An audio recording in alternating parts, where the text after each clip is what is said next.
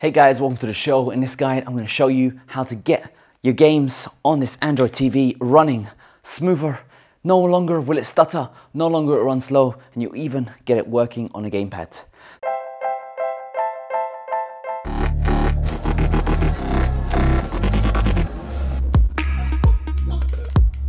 Oh!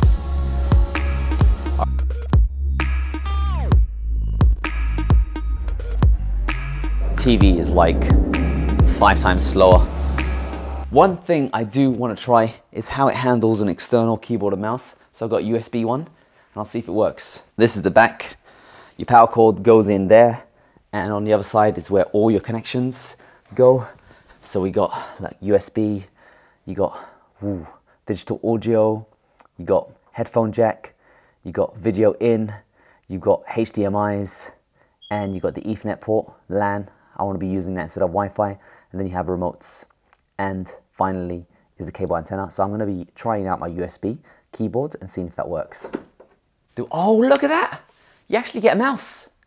You can use the mouse. Look, I'm clicking. I just clicked on Netflix. It's a bit slow. Escape, what does that do? Escape is like the back button. Oh, you can use the keyboard. That is really cool.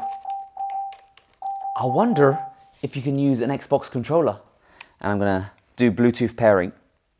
It's flashing. I'll just click on the settings button here and select Bluetooth and add device. And let's see if it detects this Xbox controller. Okay, Xbox wireless controller pairing. Oh, look at that. Yo, you can use an Xbox controller on this Android TV.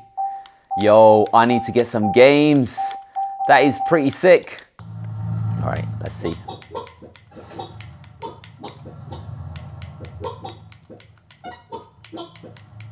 Oh, it stalled. This problem with Android is so choppy. It literally stalled. No. All right, it was an okay experience. I gotta say, I don't like the choppiness.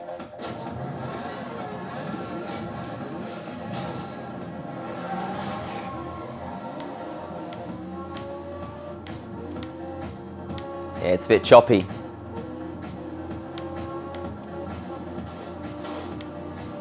It stutters every now and then.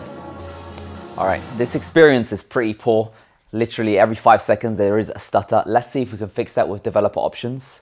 So I go into settings, device preferences, about, and then you go to the build, and you just need to click that several times until it says you are now a developer. When you're a developer, you get a new option right in the middle called developer options. And there you can now sideload apps, you can use this as a debugging tool, and you can change the background process limit, which limits the amount of applications which can run in the background. So if you have too many apps running at the same time, it could slow down your experience. I'm going to make no background processes. So now all the performance is going to be limited to the application that's running on the screen. Let's see how that does. Apps, same game. And look at that, I'm playing and there's no stutters in sight. So if you do want to play games on this TV, I'd probably just limit the number of background processes. Maybe you can have 1 or 2. I've set it to none, and that seems to be working really good. No stutters. Before, remember, it was getting choppy every 5 seconds. Now I'm playing the game fully, and it's operational. We'll try out Crossy Road. That also had stuttering issues. Look at that, no stutters. I've made it a good portion on the screen. Oh no, it's getting tricky. Oh, but yeah, TV is not stuttering. That's right, this Sony's television, it's got a 3 times faster processor than the last model. 3 times faster than 2017 model. But did you know that it's actually 10 times slower than the latest iPhone? TV is like 5 times slower. It's pretty horrendous for gaming. So overall, on the Bravia, we got 1044, and on my Samsung Galaxy Note 2019 phone, I got 3,836. So this phone, this mobile processor, battery operated, is 4 times more powerful than this TV. Why did they skimp out on the processor? I don't get it. Even the most expensive Sony TV, you get the same processor. I'm surprised this game runs. In order to make it run fast, you need to unlock developer options and you need to limit background processes so other applications don't hog the resources in the background. As you can see, this at the moment, it's running a bit choppy every now and then. However, with unlocked developer preferences, you can get it all, that 1000 of 3D Mark's performance into the game.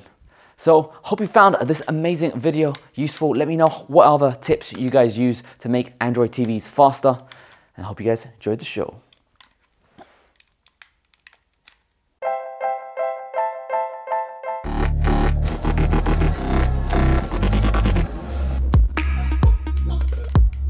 Oh!